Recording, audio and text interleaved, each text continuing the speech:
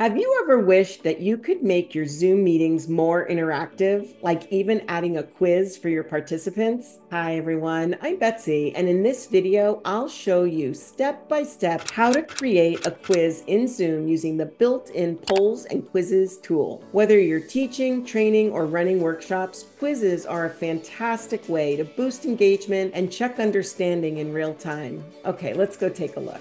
What we're going to do is we're going to take a look at a quiz. So we're going to go back up and click create. Now this is like at the break time where you're just about to have a stretch break and you want to put up a quiz, really short quiz, just to like test their knowledge about something you just taught. And so we're going to create one and I'm going to do one for you. So I'm going to call this Zoom trivia. And maybe I'm going to say something like this, which is which type of poll question lets your participants pick all that apply. I don't want to give it away, right? All right. So this question is single choice because they can only pick one, right or wrong. And so the choices I'm going to give them are the choices behind questions. So I'm going to say, is it single choice? These are all the question types, right? Because what type of poll question? Short answer, long answer, fill in the blanks. I'm going to mix it up a bit, fill in the blank, multiple choice. You kind of get the gist of this. So you're going to give them options, maybe mix it up a bit for them. Now, here's how you make it a quiz. In the upper right corner, so right up there, we're going to click on that button there,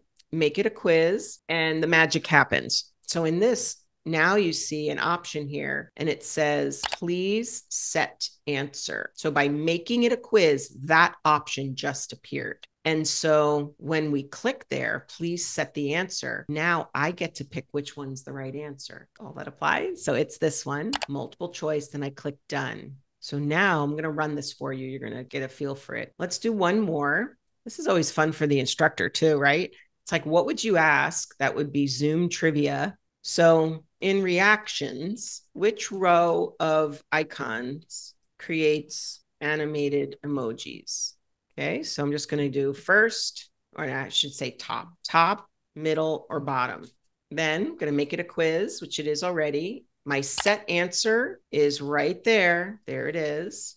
Click that, and then it is the top row. That is the correct answer. Now I am going to make these required. I don't need to show it as a drop down. I'm not going to do breakout rooms. I can't remember if I made the other one required. So if you need to go back to it, you can see there's a pencil in the bottom right corner of every question. And then you can click edit there. See, I missed it. So I'm going to make that required. So with a quiz, again, we want you to engage. We want you to answer and get that feel of, did you understand? Was there comprehension? This is their own like self-assessment.